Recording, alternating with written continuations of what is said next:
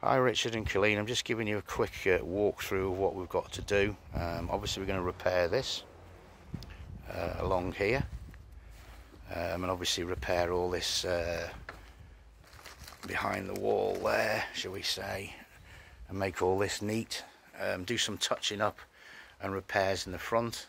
There's some little scratches and plaster missing, as you can see, and again this wall here is going to be done. That needs repairing, certainly. It's all flaking off. The lads have started to repair here. They've taken off obviously the skirting boards.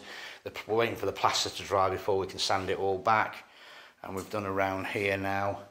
I'll call it the breakfast bar. That's been done, and we're just waiting for this to go off. Seems to be taking a long time. Then we're going to do a walkthrough. We've got some repair work to do up here. There's a little bit of damp or flakiness coming from this roof here, which we'll try and patch up for you, because it is a as you can see, it's here starting to come off, and we're trying to might be able to clean that up a bit for you.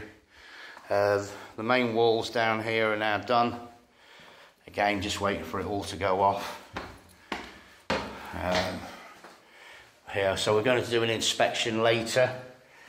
Outside, Stuart's just going to start repairing the back garden now. This patio is going to be repaired later on today. And then on Monday we'll be sanding down, making a mess I suppose, and cleaning up. And then painting. Again here we've got some repair work to do in the windows, some cracks in the walls that's all going to sort out for you. And that's it for downstairs. Apart from here, go into the kitchen.